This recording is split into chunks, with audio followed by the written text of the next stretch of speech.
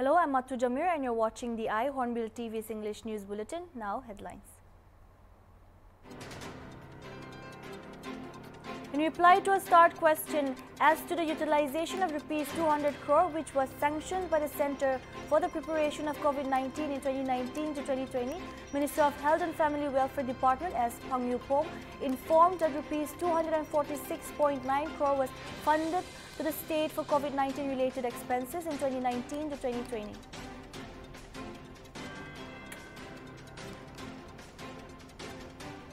Nagaland's new political party, the Rising People's Party, will initiate crowdfunding to complete the Foothill Road, which is now known as Trans-Nagaland Expressway, and ensure its completion.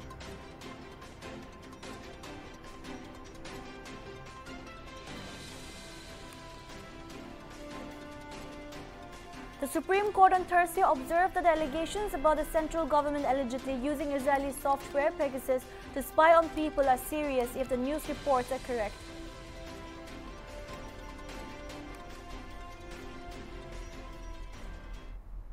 In reply to a start question as to the utilization of Rs 200 crore which was sanctioned by the Centre for the Preparation of COVID-19 in 2019 to 2020, Minister of Health and Family Welfare Department S. Pangyupong informed that Rs 246.9 crore was funded to the state for COVID-19 related expenses in 2019 to 2020. Out of this, an amount of Rs 127.33 crore was received for expenditure by the Department of Health and Family Welfare. POM informed that the remaining 119.57 crore rupees was for expenditure by the Home Department, NSDMA, and other departments. The minister also furnished details of the expenditure incurred in various aspects such as medical equipments, civil supplies, infrastructure, ex gratia for frontline workers, deaths and other, while to the highest amount incurred by the NSDMA.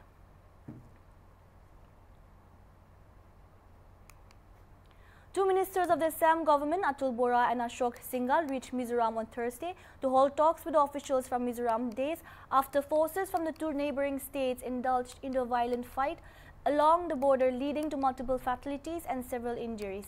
In its minutes of meeting, the governments of Assam and Mizoram agreed to take forward the initiatives taken by the Ministry of Home Affairs, Government of India and Chief Ministers of Assam and Mizoram to remove tensions prevailing around the interstate borders and to find lasting solutions to the disputes through discussions. The representatives from Mizoram, Lal Chai Liana, who is the Home Minister of Mizoram, and Van Lang Ai Sala, Home Secretary Mizoram, conveyed condolences for the loss of lives on 26 July 2021, while also conveyed a speedy recovery to those injured. Further, both the state governments agreed to maintain peace in the interstate border areas and welcome deployment of neutral forces by Government of India in this regard. For this purpose, both the states shall not send their respective forest and police forces for patrolling, domination, enforcement or for fresh deployment to any of the areas where confrontation and conflict has taken place between the police forces of the two states during recent times. This would include all such areas along the Assam-Mizoram border in the districts of Karimganj, Hailakandi and Kachar, Assam, Mamit and Kolasip district, Mizoram. Lastly, representatives of both states agreed to take all necessary measures to promote, preserve and maintain peace and harmony amongst the people living in Assam and Mizoram, particularly in the border areas.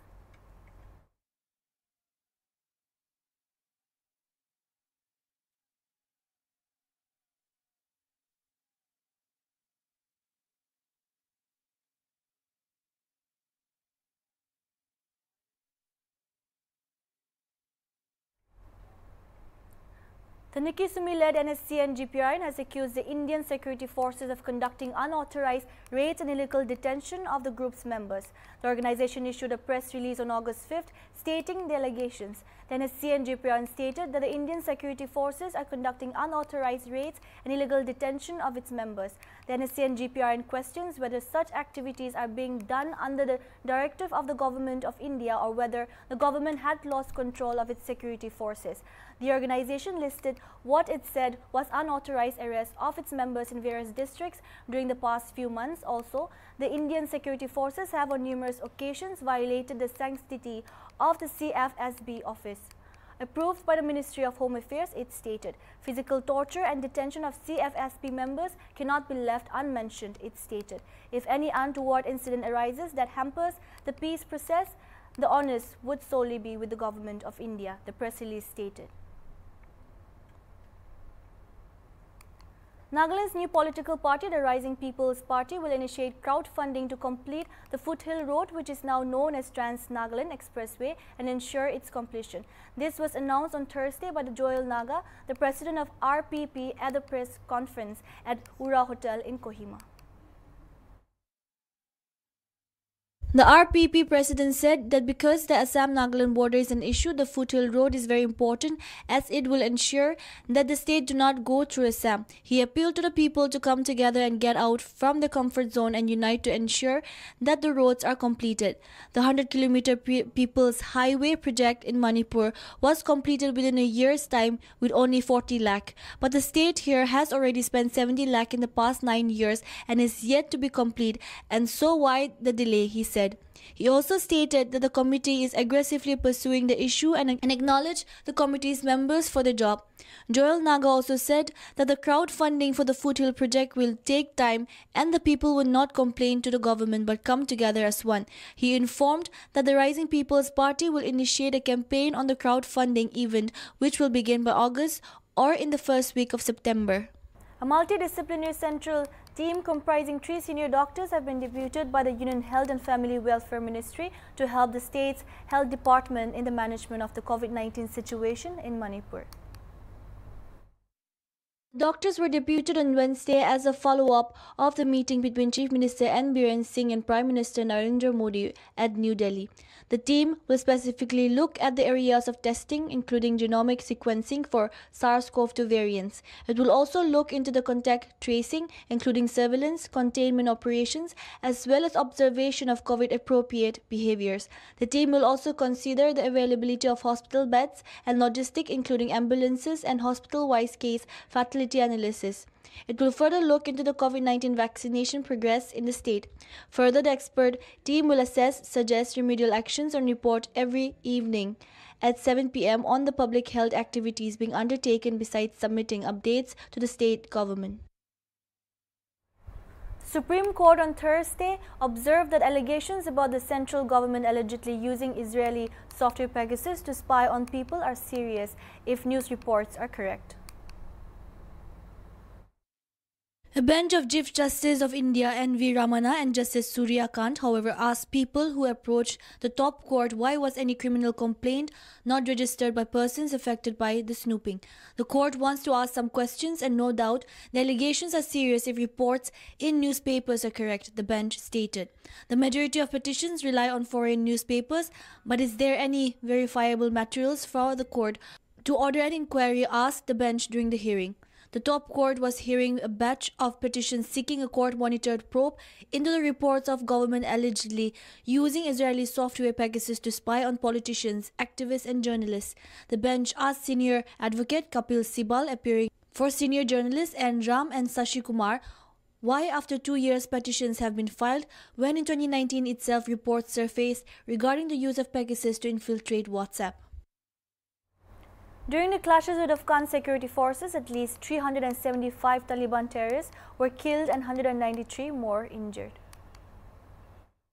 Defense Ministry in its statement said that the operations were conducted in different provinces of Afghanistan, which inflicted heavy casualties to the Taliban. According to a report by ANI, the operations were conducted in the provinces of Nuristan, Lokar, Kandahar, Uruzgan, Herat, Jowzjan, Palk, Samangan, Helmand, Kapisa and Palkan. In Afghan National Defense and Security Forces' latest airstrikes, 20 Taliban were killed and 12 more wounded in the provincial capital, Lashkargah of Helmand province, as per the ministry statement.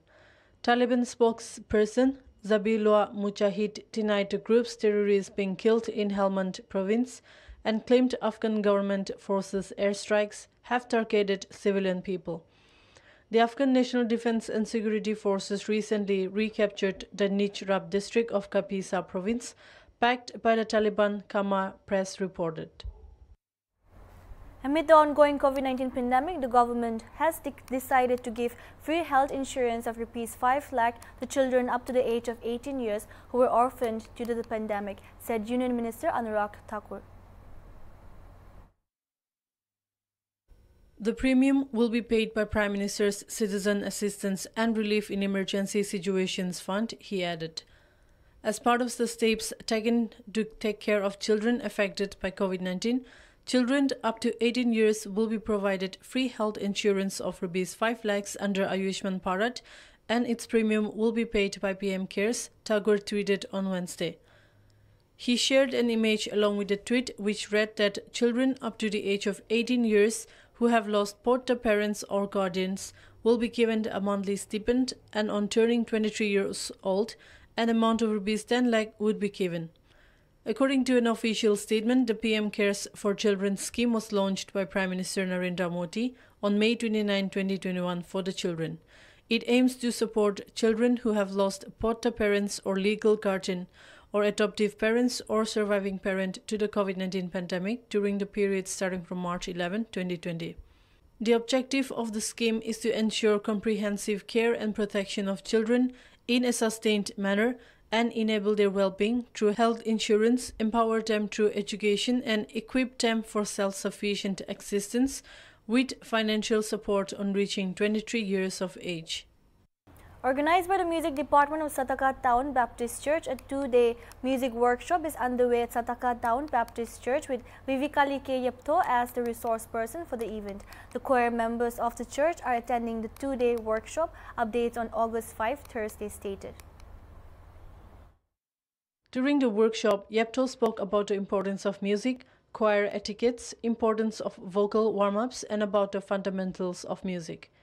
She said that even Jesus during the Last Supper with his 12 disciples sang songs, and if they want to live a life commanded by Jesus, singing songs should be given utmost importance, updates informed. Yepto added that they were all Christians and the Bible commands every Christian, not just the one with good voices, to sing songs. Earlier, the workshop began with an invocation pronounced by Reverend Kukado Chishi, pastor of STPC.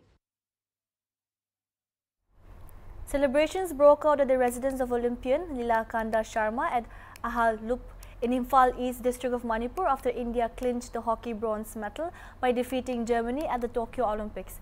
Family members and people from the locality came out in large numbers, beating drums and performing the traditional dance form Thabal Chongpa. Celebrations in several other places were also reported in Imphal.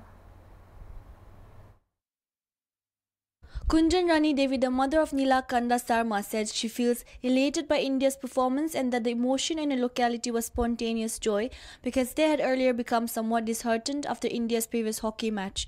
Devi said when she talked to Sarma before leaving for Tokyo, the message was that the team would not return home without winning a medal. Manipur Hockey Association Secretary Siram Nekin congratulated the players, especially to the state players Nilakanda Sarma and officials of the Team India. It is a proud moment for the state that Manipur's Nilakanda Sharma secured a goal too during the match with Japan. Since the beginning, Manipur players have been taking a key role in the promotion of hockey in India. This time, Manipur players Nilakanda Sharma, who secured the bronze medal, has been a key player of the Indian team.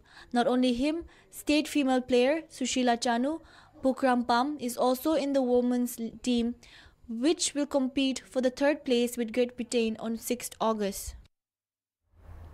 Wrestler Ravi Kumar Dahiya suffered a 4-7 defeat to Zurav Yugev of the Russian Olympic Committee in the men's 57 kg category final as he settled for a silver medal at Tokyo Olympics on Thursday.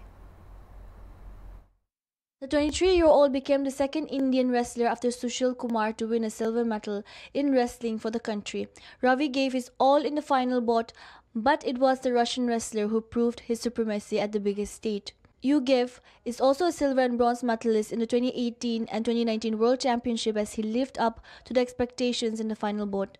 Dahiya had lost to Yugev at the 2019 World Championship also. The 23-year Dahiya had won both his previous bouts on technical superiority en route to the final to become the second Indian wrestler to win the silver after Sushil Kumar. As the Indian men's hockey team clinched bronze medal at the Tokyo Olympics, Minister of Sport and Youth Services in Punjab, Rana Gurmeet S. Sodhi, on Thursday announced a cash award of ₹1 crore each for players from the state. Rana Gurmeet made the announcement on Twitter. On this historic day for Indian hockey, he tweeted, he is delighted to announce a cash award of ₹1 crore each to players from Punjab. The people await their return to celebrate the much-deserved medal in the Olympics, read a tweet by Rana Gurmeet. It took 41 years, but the dream of every Indian was finally realized on Thursday as the men's hockey team beat Germany 5-4 to win the bronze medal here at the Oil Hockey Stadium North Pitch. The men in blue showed absolute resilience, strength and winning spirit to register a remarkable comeback win against a strong German team. That's all we have for now, and also for other updates, please do follow us on our social media platforms like Facebook, Instagram, Twitter and YouTube at Hornbilltv Official. Thank you.